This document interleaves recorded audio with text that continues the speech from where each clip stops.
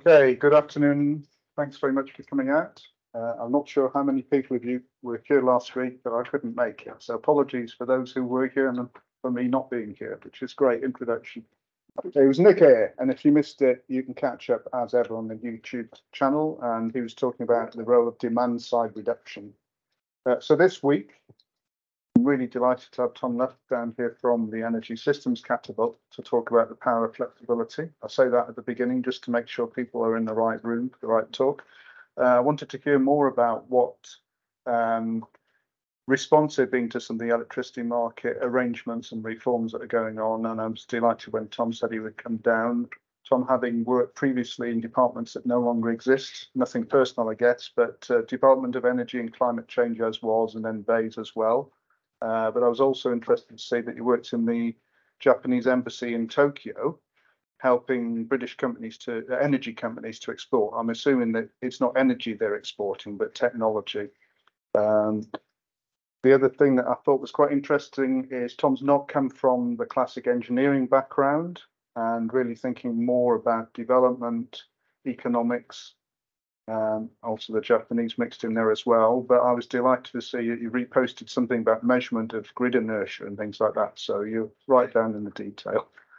But with no more ado, Tom, I should have said you are, have I got your formal title on you? I haven't, have I? So Senior advisor.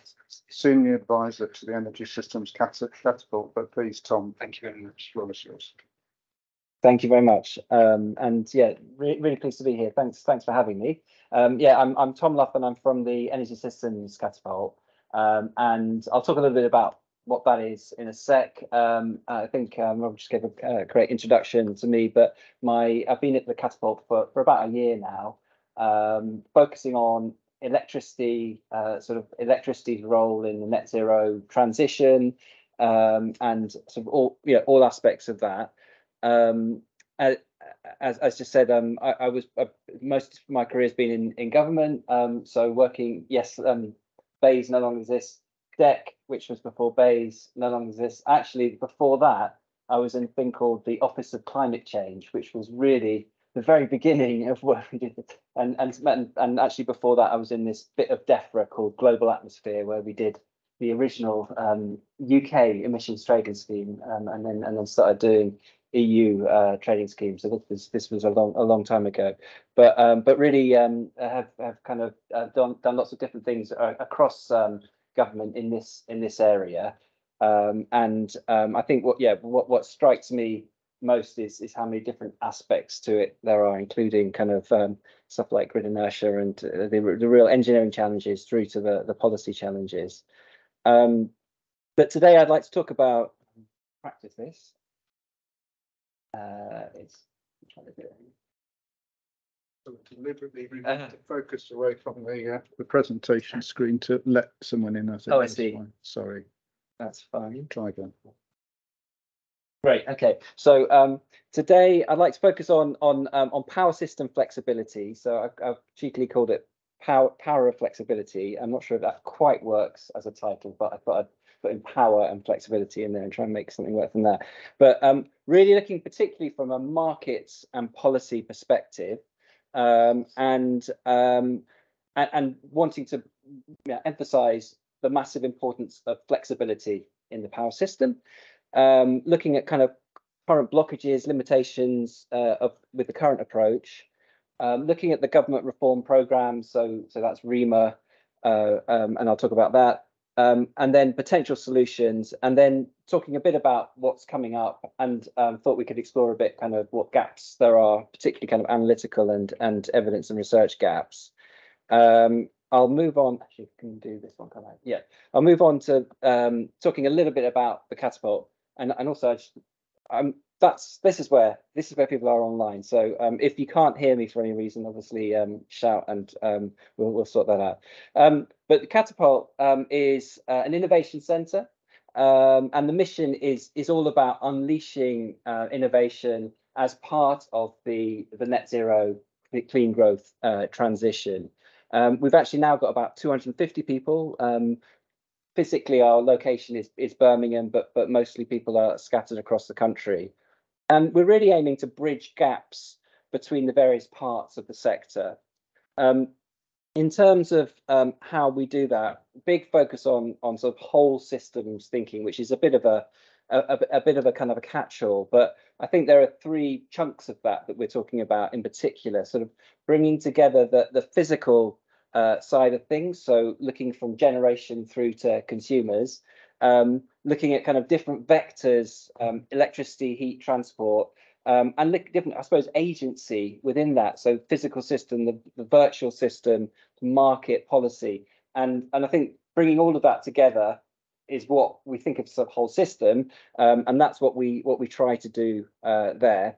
And the way we do that is having different capabilities, so difference of expertise within the organisation to look at the problems from different angles. So we've got kind of modelers, digital experts, consumer insights experts. I'm in the policy and markets and regulations team, and then we've got sort of systems integration and engineers.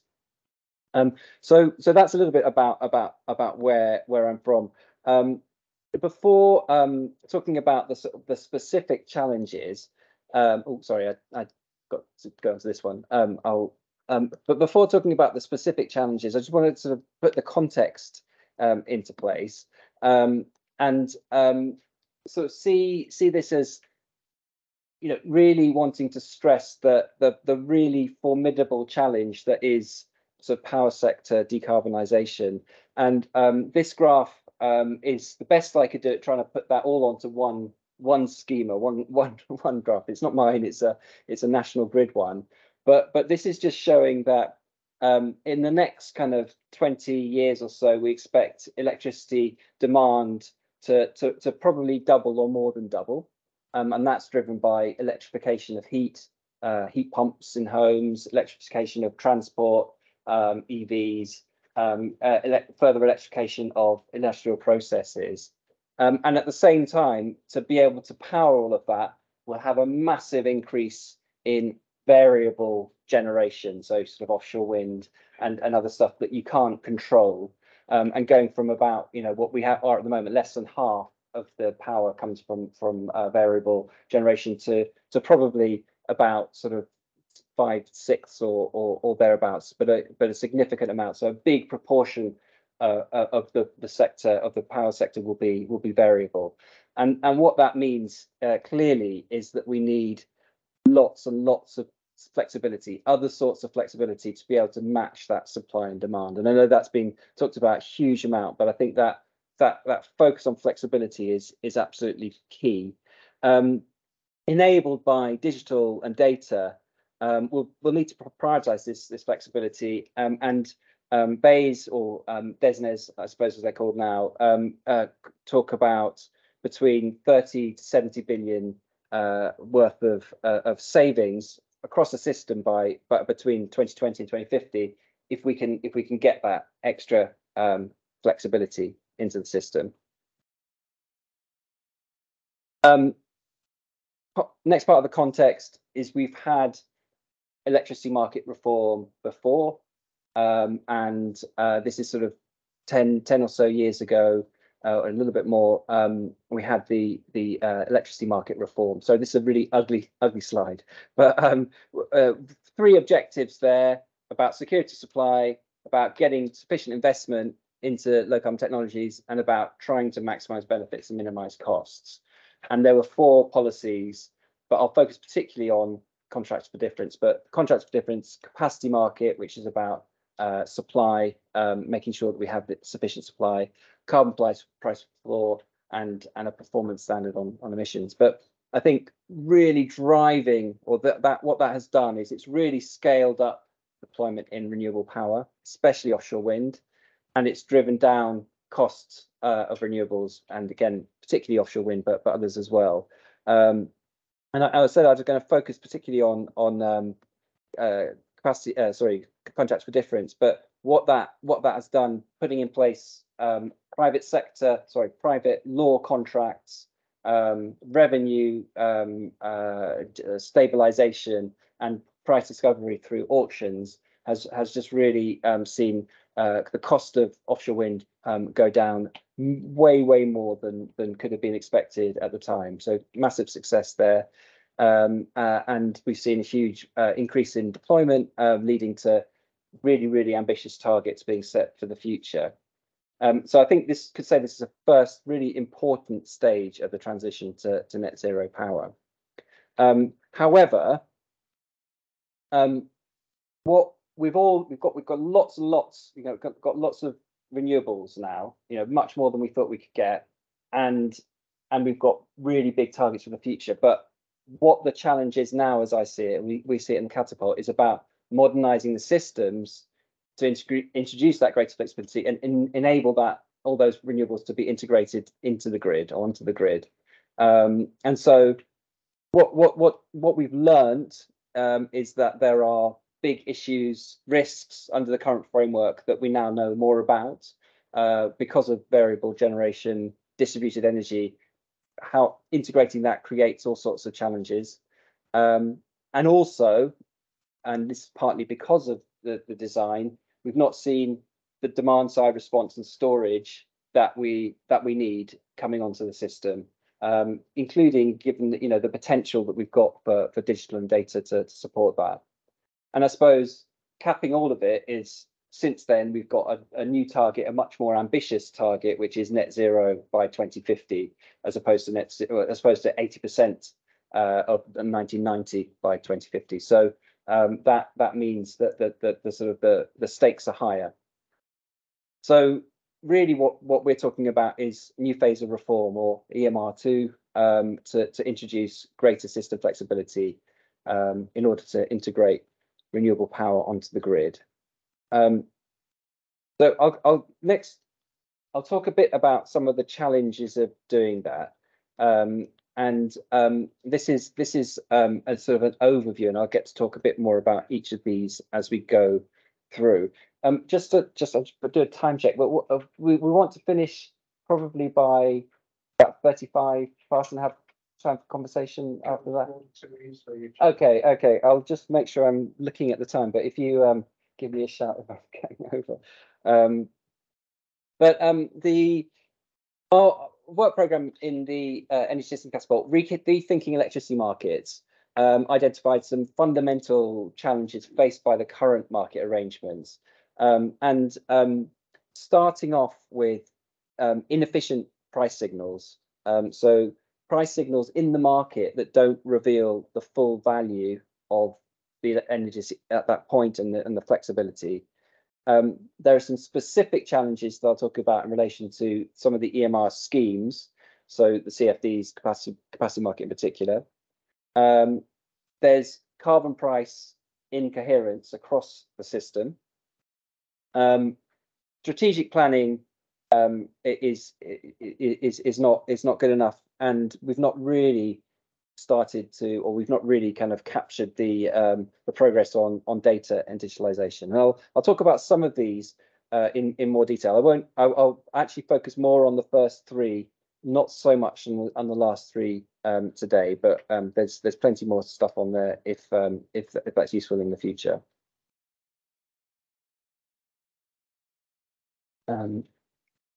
But where do I start? And I think I sort of start here, which is about transmission reinforcement, it's sort of it's been in the news quite a lot actually over the last few weeks, and it's becoming quite a mainstream issue. And I think people are starting to, it's sort of seeping out of the industry that actually building grid is one of the biggest blocks to meeting our target.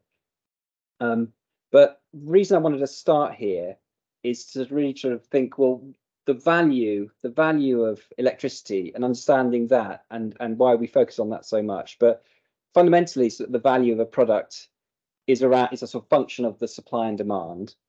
But the complication when you think about electricity is that you need to think about where it's produced and where it's consumed, and we need to also factor in the cost of transmitting it.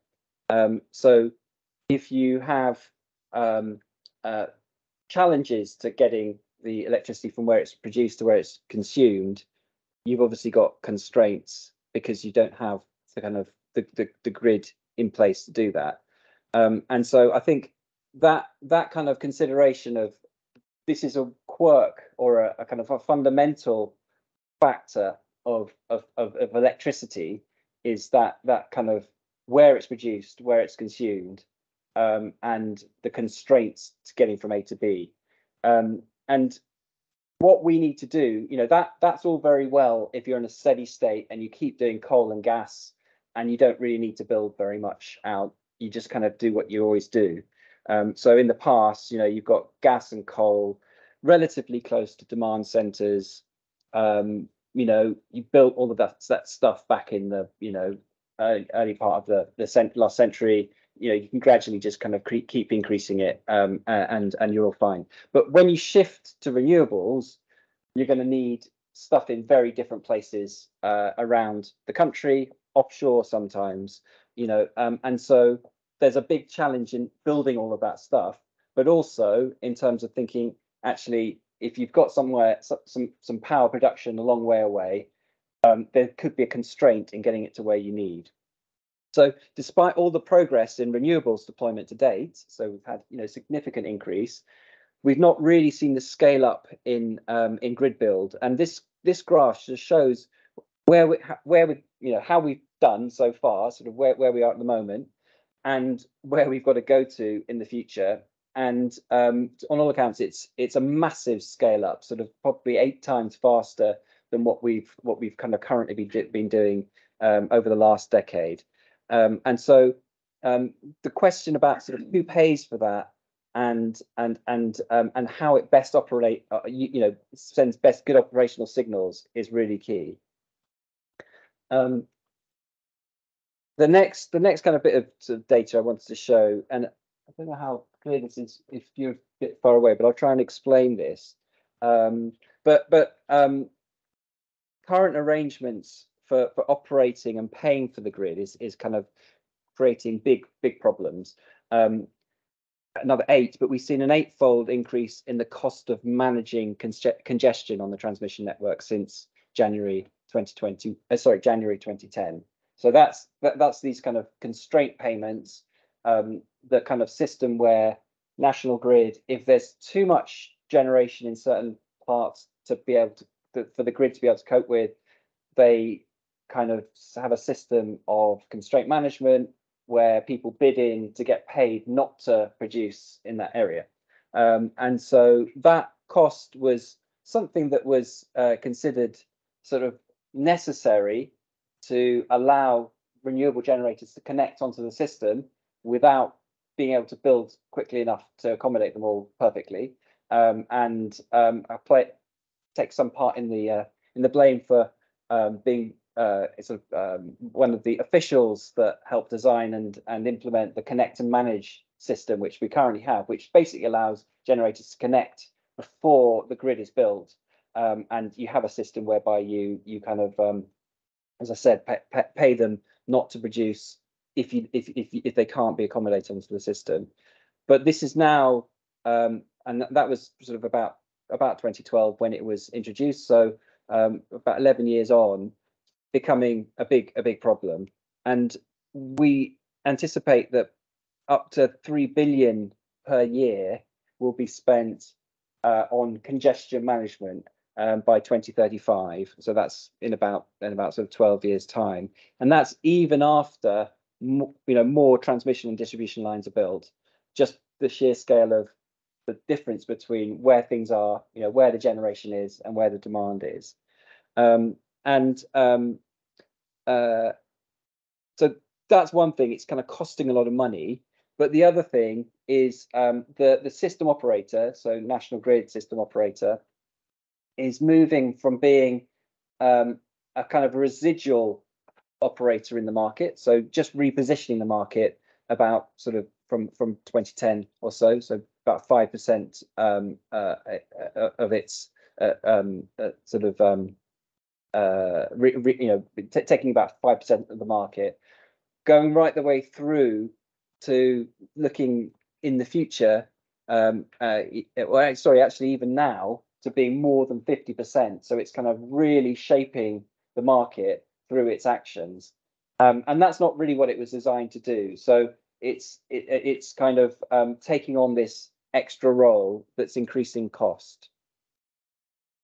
So that was really talking about some of the fundamental market challenges.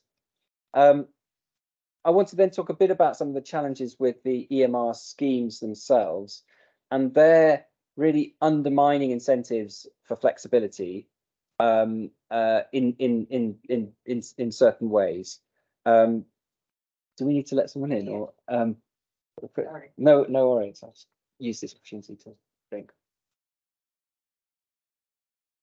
But what the graph is showing is that the capacity market awarded most of its contracts to conventional sort of non-flexible, well, conventional flexible, but sort of traditional generation. So 68% went to gas, and only 2% went to demand side response, and 3% to sort of battery storage. And that's challenging if you think that this is how we secure the sort of supply in the system. And by 2035, we need to get down to, effectively zero carbon, although maybe we'll have a little bit of gas left on the system then. So why is capacity market doing that? Well, it's focused on procuring the cheapest electricity or capacity, and so it does have those unintended consequences in terms of what it's choosing to go for. But it's also got quite a conservative methodology, and it's resulted in oversupply and sort of wholesale price suppression. But actually, one of the ways that it really impacts on flexibility is that it's distorting the wholesale price and making there no real business case for someone to come in and say, actually, I've got some battery storage. I'm going to set that up so that I know that when prices are high, I'll be able to make my money back. CFDs also have challenges in terms of flexibility, and they're fundamentally they're encouraging generators to produce electricity even when it's not needed by the system at that time, instead of incentivizing them to store that excess power. As well as oh, actually, I think we need to. It's can I do it from here or no? Excellent.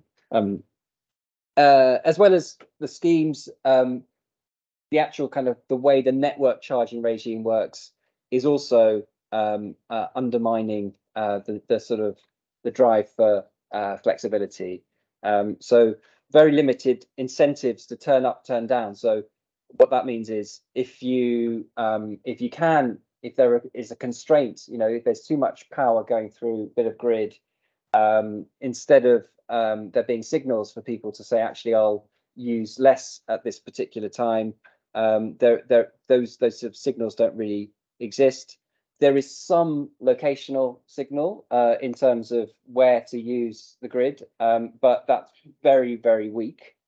So it doesn't really incentivize people to choose where they put electricity onto the system or choose where they take electricity off in terms of supply and demand.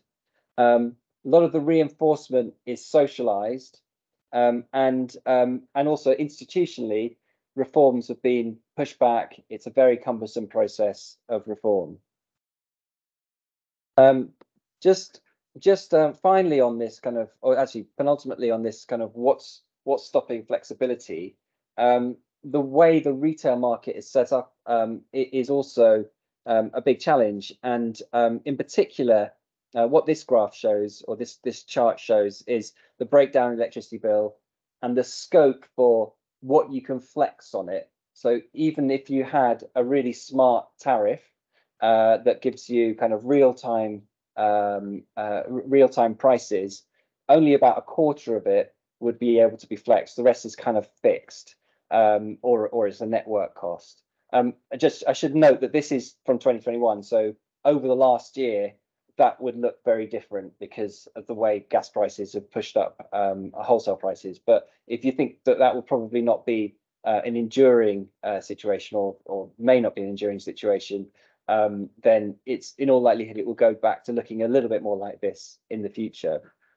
But as well as that, there's challenges in terms of not many flexible tariffs on the market, and I think that's partly due to, or a lot to do with, kind of how commercially sustainable they are with current arrangements. The single national price in the wholesale market doesn't really reflect local constraints, so there's limited value of flexibility for consumers, and also the different bits of value that consumers might be able to get. So by playing into, say, the balancing services or local flexibility, those things that they could do by shifting when they use their electricity, it's all dispersed, and so it's very hard for them to capture that that benefit, even if it was passed on to them by a retailer.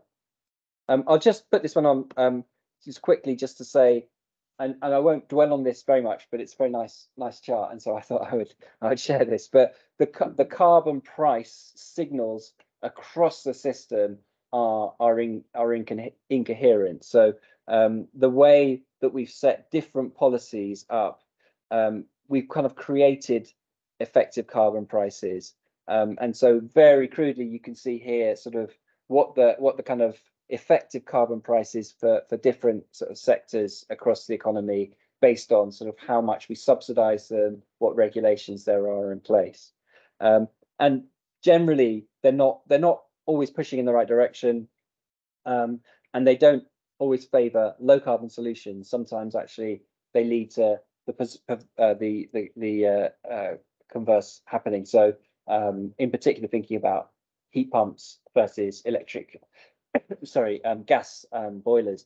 Actually, the way that we have prices at the moment means that it's actually probably more sensible for people economically to buy and to keep with their boiler. But actually, that's partly because of the way the subsidies are working, and rather than it being inherently a good thing. Right, I'm going to go on to some of the solutions, but with starting with the kind of the existing, the regulatory reform programs that are underway.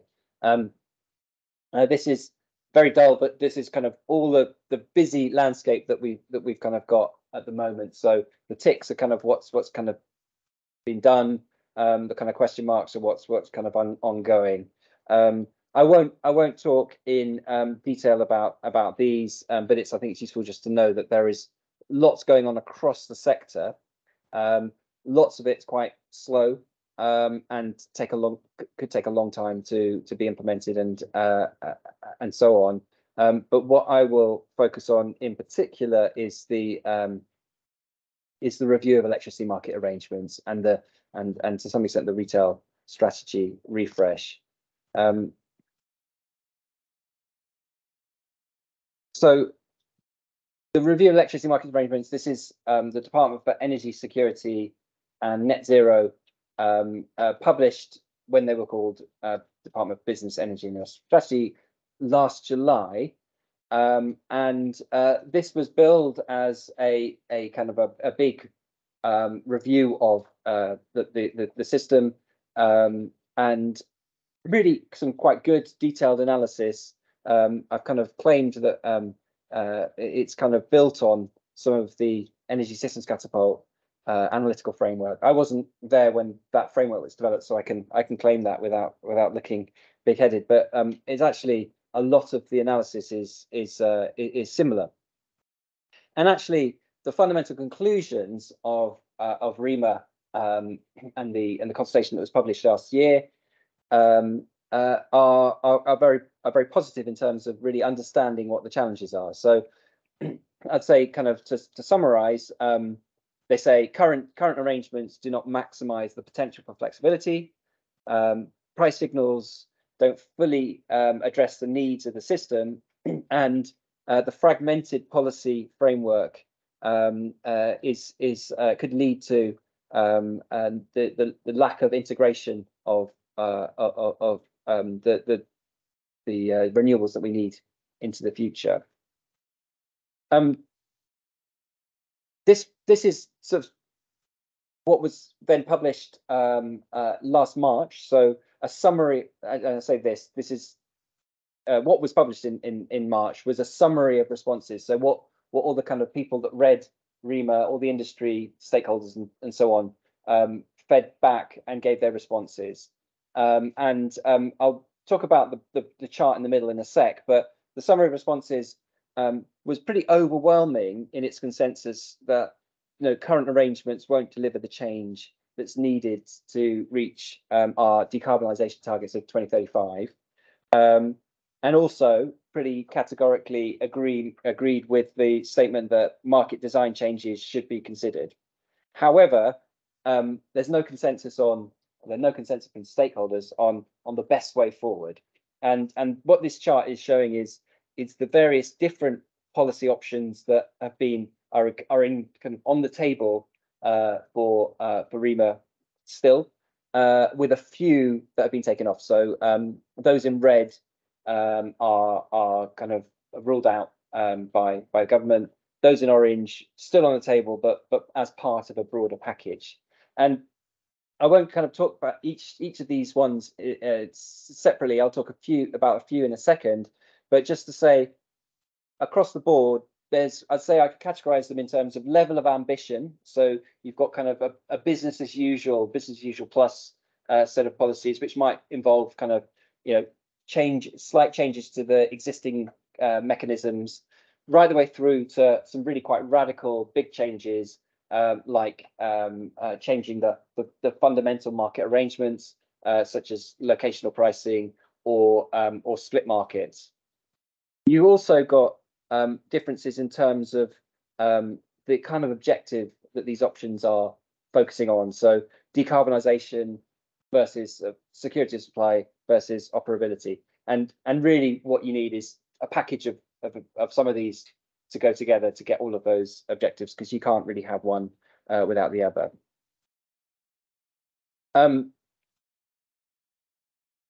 I'm going to jump into sort of what we've been sort of talking about and in the Catapult, and the kind of the reform package that we would like to see. This is biased in the sense of others got different views, but this is kind of where we're coming from a fairly first principles perspective on it, and we can sort of talk about that in Q&A if that's useful. But sort of six fundamental things about making electricity markets work more accurately in time and space. So talked a bit about some of the challenges there before. Thinking more about outcome-based policy mandates, evolving policy to support financial market development and contracting for investment. Thinking about when we want immature technologies to come on, how we redesign support for those to avoid distorting the markets. We need to look at governance and codes and how those decisions are made, and then also aligning sector strategy and policy mandates with carbon budgets. I'm going to focus particularly on 1 and 2, but I just wanted to sort of note that I think you need to think about these things as a package of things rather than individually. But there's not really enough time to get through everything today. Nodal pricing is the way that we see the best way of addressing that challenge of electricity generation and demand being different places, and how you overcome that. And it's fundamentally about kind of changing of how you charge for electricity and how you pay people for the electricity that they produce. And currently we have a single price across all of the market, and that underlies it masks the underlying reality of the big variations in supply and demand balances across the system. So if you think about it, if you've got Scotland and you've got lots of offshore wind being produced there, not as much demand, there's an imbalance of supply and demand there, versus if you're in London and you might have too much supply and not enough demand. And if you're in London, you have lots of demand, but actually it's quite far from other places that produce renewable electricity. So you've got that kind of imbalance, even though the system as a whole, or rather across the whole system, you might have the same amount of demand as supply. So that the single price that we have across the electricity market sort of masks those imbalances. And so the regional variation is growing more markedly as we decarbonize the grid. So what nodal pricing does, and it's also called locational marginal pricing, it's a method for determining prices in which market clearing prices are calculated across several different locations across the grid. And so you could either have that as a nodal system where you have hundreds of possibly even thousands of different places where the price is determined, or you can have a zonal approach, which is perhaps sort of, you know, a handful, 7 or 8 maybe, where that clearing price is determined. Each price, or rather the price at each node, reflects the locational value of energy right there. And so it's a more efficient way of determining actually how much people should pay. And it also sends much better signals in relation to how much flexibility you might need, and actually when and where you should be using electricity. Now, clearly, you can't, if you're a domestic consumer, you're not going to sort of suddenly move house to Scotland from London to be able to produce or use cheap electricity. But perhaps if you're kind of a heavy industrial user and you're thinking about setting up, you might think actually there's a much cheaper electricity prices in Scotland. Maybe I'll go up there or Hull or wherever.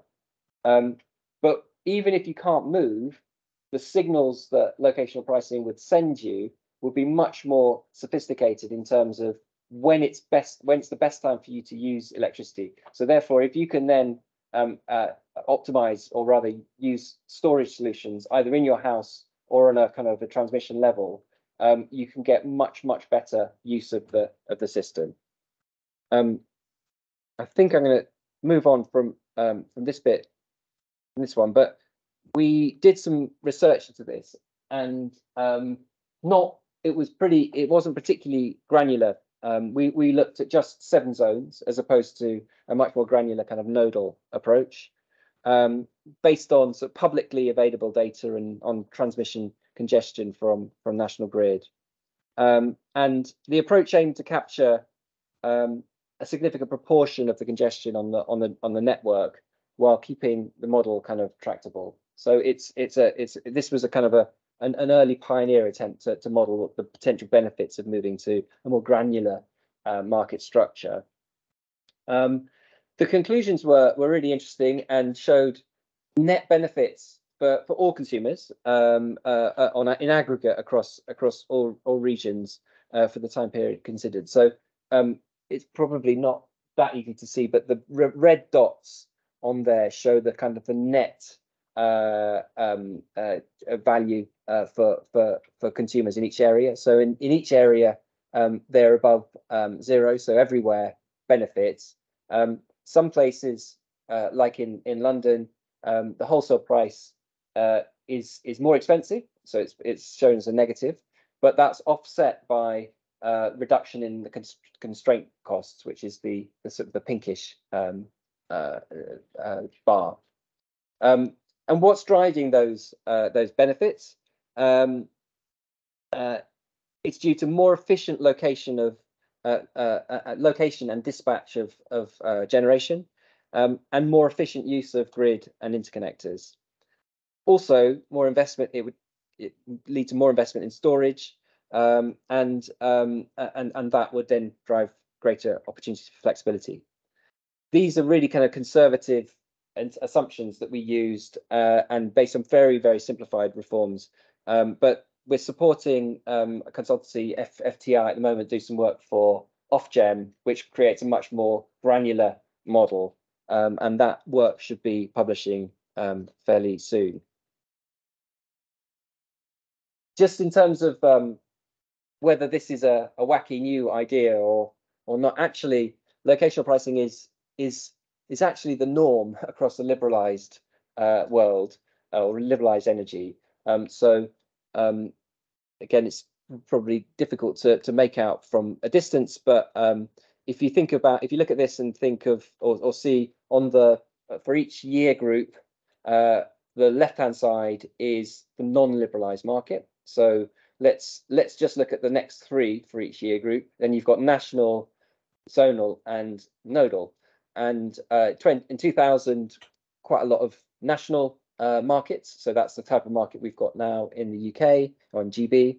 And if you move forward to 2020, actually, it's about if you add together the zonal and the nodal, that's more in terms of capacity than national. So it's actually the more dominant than people often think. Countries that got zonal pricing: Norway, Japan, Sweden. Nodal includes New Zealand and most of the North American markets.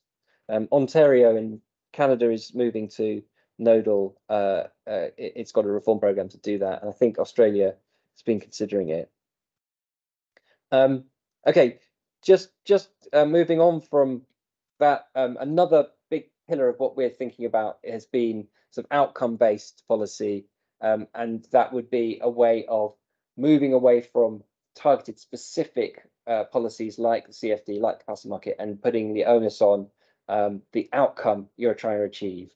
And in this case, it would probably be the supplier. So it would be to say to the supplier, your energy supplier like Octopus or EDF or whoever, you have to you've got a maximum amount of carbon that you're allowed to sell electricity with. So the carbon intensity of electricity set at a cap, and that decreases over time into the future. A little bit like what we've seen with the banning of internal combustion engine cars. You sort of say by 2035 or 2030, that's got to go down to zero. And so that sets a really clear expectation of what's needed, and puts the onus on suppliers to work out ways of meeting that target.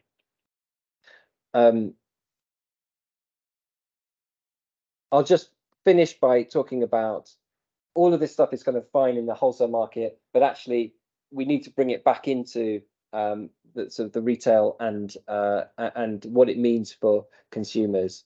And to date, the decarbonisation that we've seen has been, it hasn't really been seen very much by consumers. It's sort of something that's happening out there in the system, but actually, there's not actually that much that has needed to be done by consumers, and that's clearly going to change if you see projections for how much EVs and heat pumps will need on the road and in houses in the coming decades. So we need to think about how the retail framework changes to sort of support that transition. And we did a bit of work last year, sort of setting out at a fairly high level what we thought that some of the challenges are there and what could be done about it. I think fundamentally there is a need for policy reform to make sure that we've got the retailers that we need for the future, and really about sort of how that can unlock innovation. I won't talk about that in detail now, but again, we can come back to that in Q&A if that's useful. Just finally, looking ahead, big milestones over the coming months. So building on what I was saying about retail, there's a call for evidence in the summer from the Department of Energy Security Net Zero. The second REMA consultation is due in the autumn, which may put some granularity or some detail on packages of options and hopefully set out some quantitative analysis about which ones do what. And then Ofgem, the regulator, is following up on its distributed flexibility call for evidence, which focuses particularly on the sort of the more local side of distribution, of flexibility.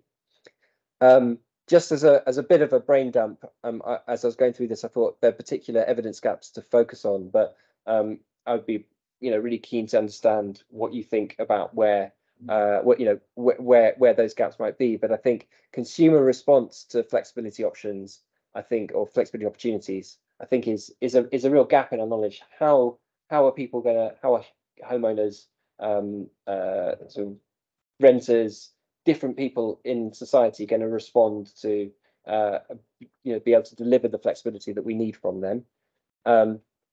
Different models of locational pricing, different ways of kind of getting that locational signal into the market. Could we shield certain consumers, certain groups of consumers? Could we phase it in? But how will we do that? And then I suppose implementation of change, something that's often not really looked at very much by government, funnily enough, but actually there's probably quite rich data information about how implementation went in the past, and I think learnings from those are really interesting.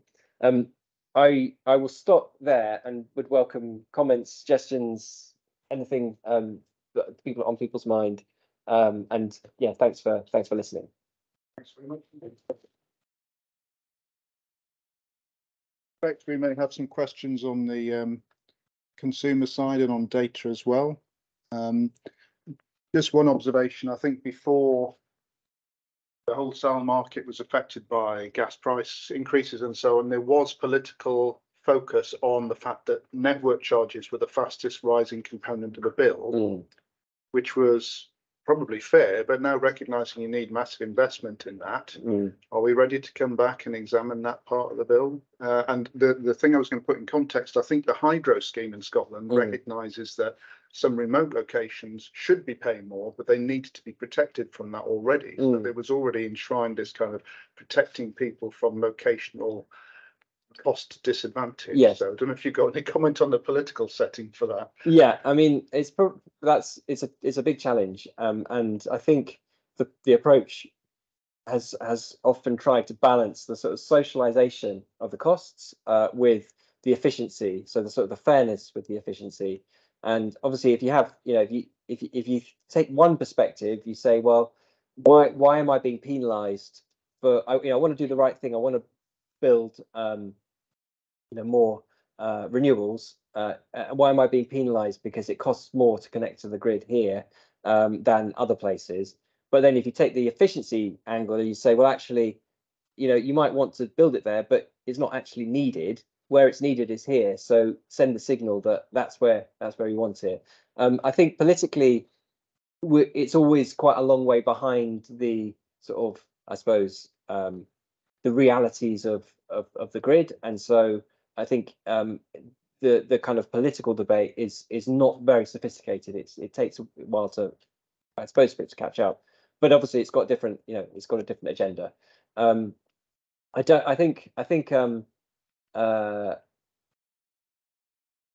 high level politics will, or at some point, the reality of the grid will take over. And I think if we're seeing evidence that it's significantly cheaper to run the grid in a more efficient way, that could sway the politics, which is sort of, well, actually, it's for some people it looks like it's unfair, and especially if it's kind of combined with very targeted measures to support those that maybe lose out from a change. But yeah, that politics might get in the way of that. Evidence-based policy. Well, yeah. Shall I come to the audience for questions? Do you like to start then? There are so many things to discuss, so I'll focus on one, which is on the outcome-based approaches. So I was wondering, how is that different from the renewable energy obligations? Like seeing that and the history of the renewable energy obligations. Yeah, I mean, it's actually a good point, because when I was working in department, my job was to kind of try and turn renewable obligation into a bit of a legacy program and shift towards the CFD. And I think that was the right thing to do, not least because the renewable obligation was very expensive relative to what we expected from CFD, although we didn't realize it'd be quite so successful. But also because it was not. It was done in a very administrative and banded way. So basically, it required government to sort of set an administrative price for each of the sort of technologies it was supporting. In some ways, going to a supply obligation would be similar to that, but it wouldn't be about sort of supporting. It wouldn't be about paying for the generation. It would be the suppliers would then work out how much they had to charge for electricity, and they would then have contracts with perhaps PPAs or whatever with the generators. I think also you wouldn't want to see too much banding anymore, and although it was good to have banding, i.e. different prices for different renewables to support them in the early stages when they're at different stages of development. I think now most of the technologies are supported by the CFD could be kind of more considered mature technologies and therefore treated similarly altogether. But how it would work in terms of trading or having obligation, sort of tradable obligations, I think that would be something to work out whether that would be a good way of doing it or not.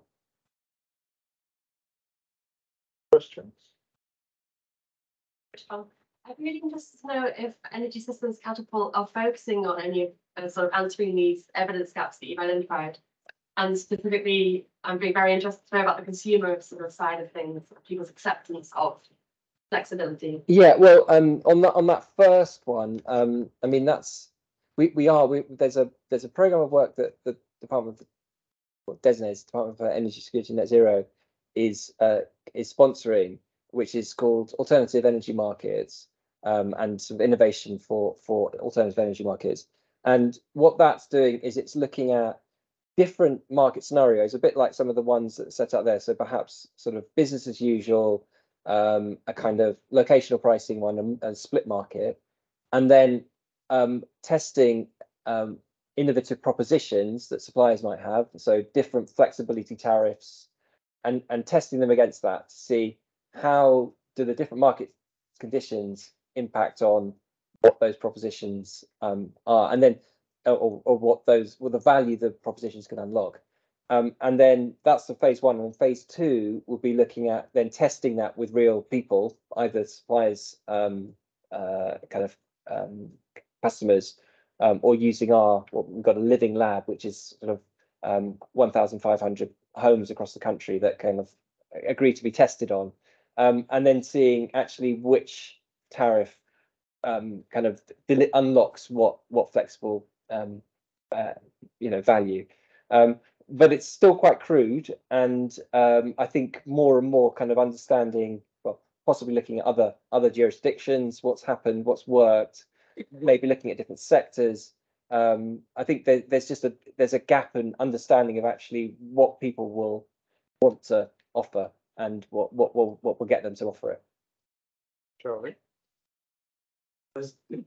I've kind of a follow-up question actually, but I was going to sort of stylize in the research community two answers to that consumer response question. One of them is what you just characterized, which is kind of get the price signals right with all the spatial and temporal granularity that you're describing, and then sort of things will flow.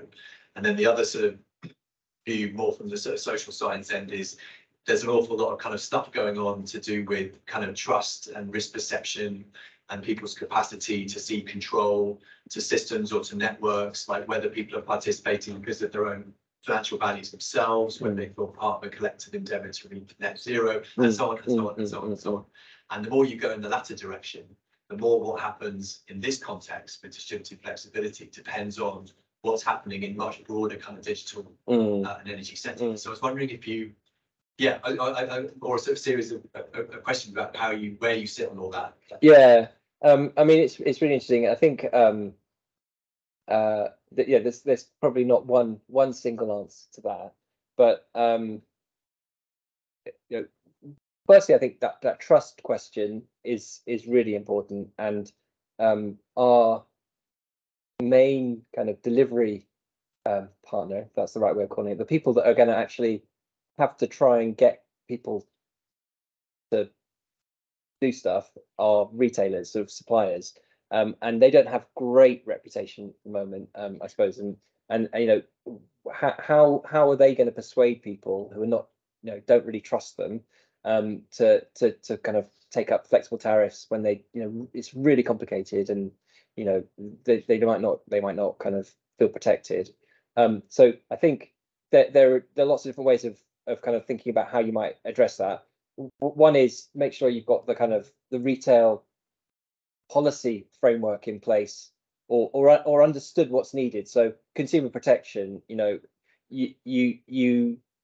I think we all probably buy into the idea that there's got to be some more volatility in prices, but whether that's passed on to consumers directly or whether it's absorbed by retailers is a question.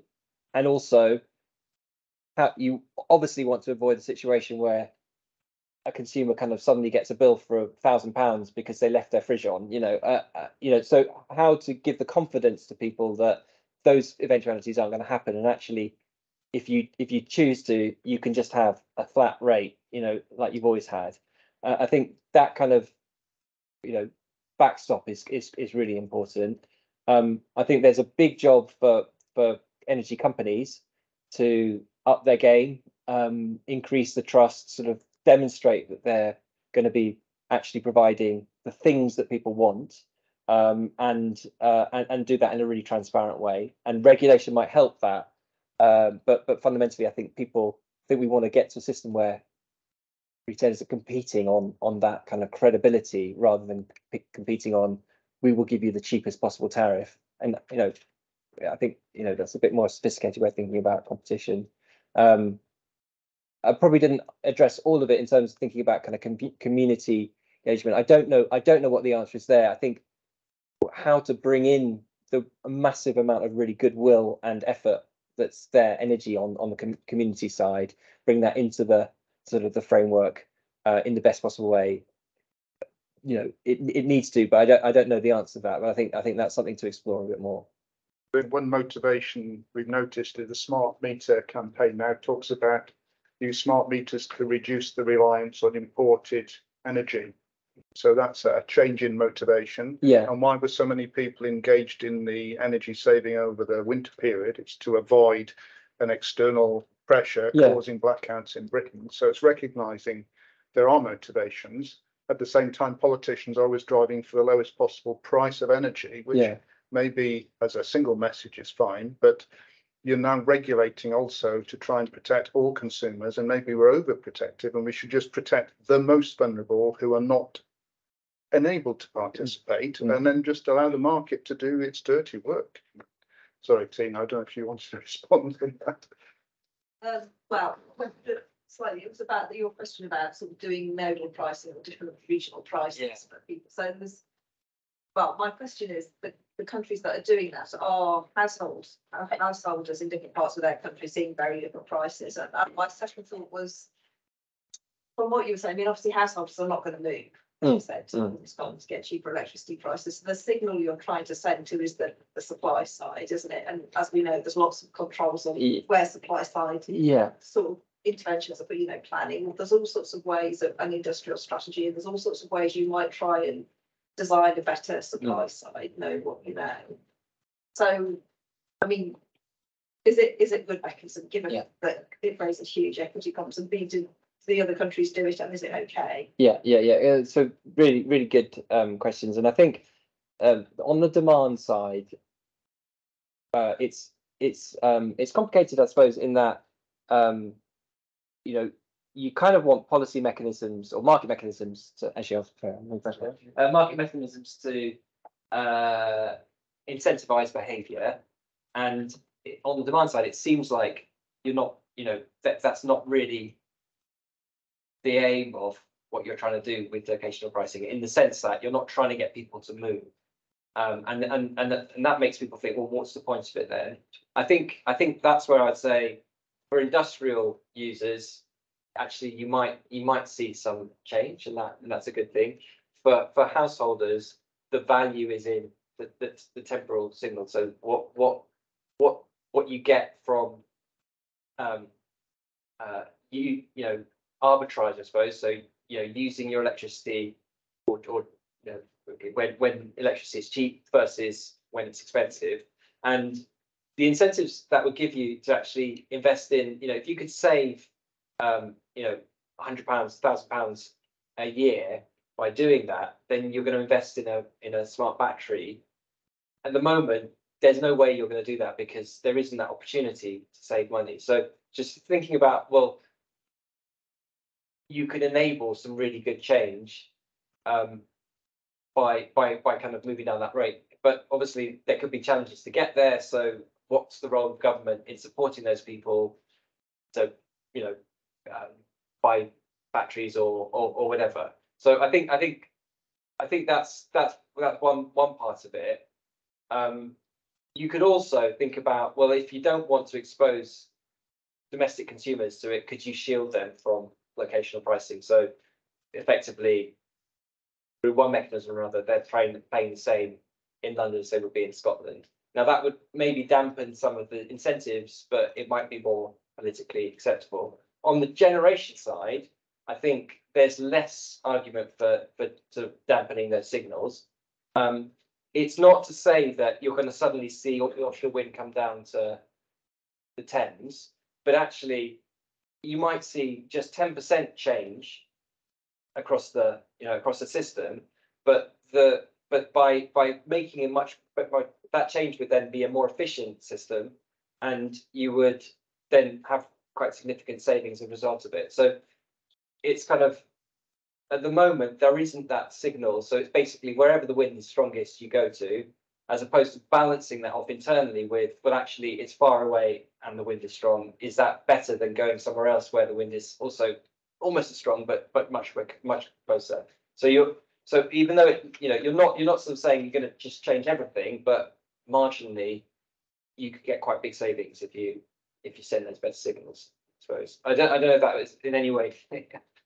Yeah, But we're making a distinction for householders between time of use and sort of location of use. Yeah.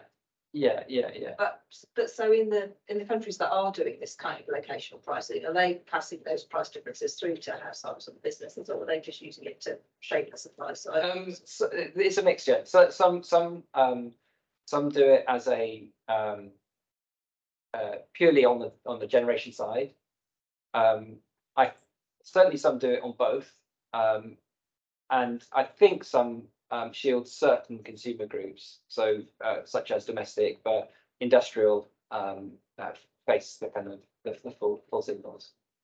So we've got two questions. Do you want three? Do you mind if we start at the front and we come back? Sorry. A couple of comments on that exchange and then a quick question. From the US side, for most of the markets in the US, the demand is shielded in the while you've got nodal pricing, you've got it regional, somewhat regional, maybe not ISO system operator wide, but broken down into balancing zones for the retail price.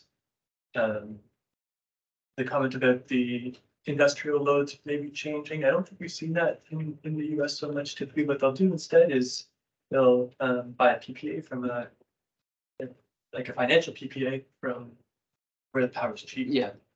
And then on the demand side, one of the unintended consequences might be, and they've seen this in the US and especially in the West, that where the wind is blowing, the nodal prices are negative. And so it's really dampened. It's beginning to dampen it because they're still subsidizing it by the renewable energy credits, but it's beginning to dampen the renewable investment in the Midwest, and you might see that in North Scotland. On the other hand, as you pointed out, maybe they just pulls the power here, lowers the transmission needs. Yeah, I mean, I think you might see a dampening of some of that investment signal in some places, but then where there's strong demand, you'd expect to see it higher. Increase. But then I suppose to the extent that it can, and I think this goes back a bit to the previous question, if you can't do it much anywhere else, then it will still be incentivized to go in the place where where the wind is strongest. You will be paying different prices for it. Only if the transmission is built out to get it there. So otherwise, it's going to get curtailed, and you're going to end up with negative prices. That's the Absolutely, and I think I should say sort of, it's not either or. definitely need to scale up the transmission. And you do that on the basis of knowing that where it's most likely to be needed. But I think at the margins, you could see that less transmission being required. Absolutely. And actually, that leads me to a very quick question. You mentioned that even with transmission upgrades, there can be an increase in congestion cost to about 3 billion. That's let's say about 20%. Is that in the context of a nodal market, or is that based on status quo? Based on status quo, because in the nodal market, you wouldn't have the same sort of congestion cost. It would be internalized into the yeah. But that's based on current arrangements. And I think it's probably an FTI number, so that the consultants FTI, I think they came up with that number when they modeled the system. We'll go right to the back. Sorry, you've been patient there. Yeah, thank you. This goes badly in the same direction of the possible benefits of locational pricing. So given the large political economy constraints around building renewables for like most generation assets, especially inland and onshore, to what extent, like how much you expect the market to respond to this price signal, given the myriad of other countervailing factors that might make this weaker? And would this, can this fix the problem? To what extent does it even more the problem through sheer market force? Yeah, I mean, I think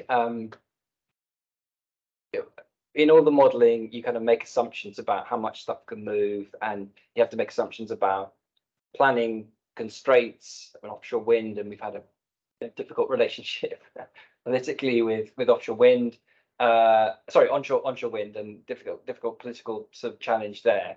And I think all of these things are unknowns. So you can make an assumption, but they're unknowns. I suppose what the benefit of locational marginal pricing would do is it would give you a much better sense of actually what is more effective to do, or what's best, more efficient to do where.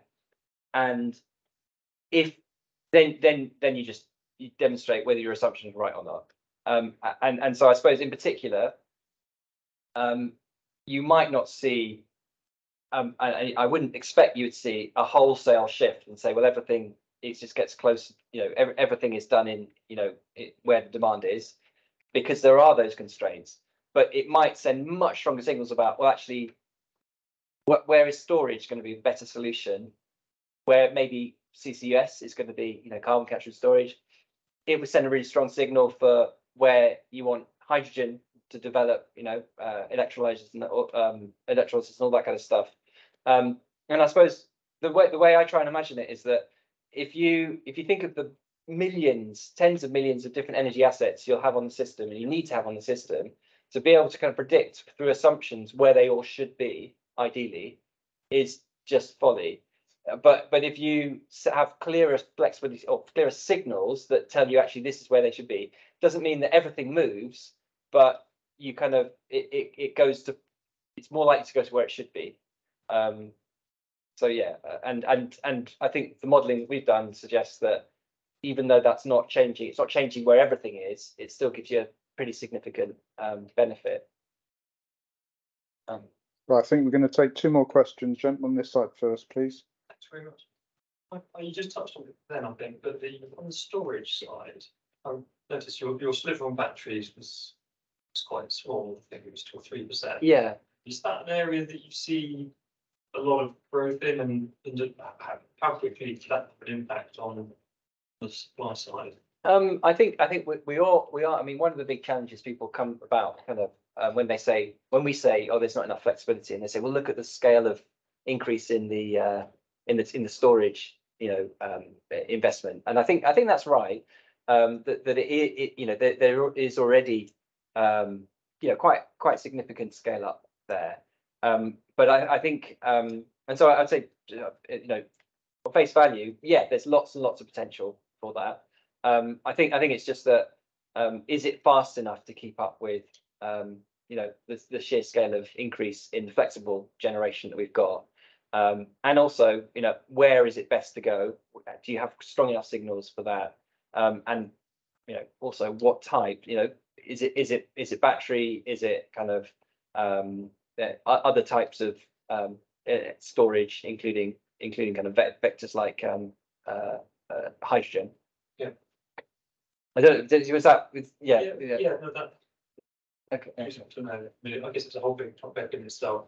Yeah, but I mean, I definitely think that, I mean, just going back to this kind of question about, will people want to be turning up and down their lights or whatever? I mean, I think probably the view is it will be automated, and by the time my mum needs to do any of that stuff, it will be a case of it's done for her, either through through smart switches, or probably more likely through her having an EV, or her, someone investing in a smart battery for her, rather than lots and lots of behavior change. But behavior change is probably, we do need to experiment with that behavior change to understand that, and to see what potential that has.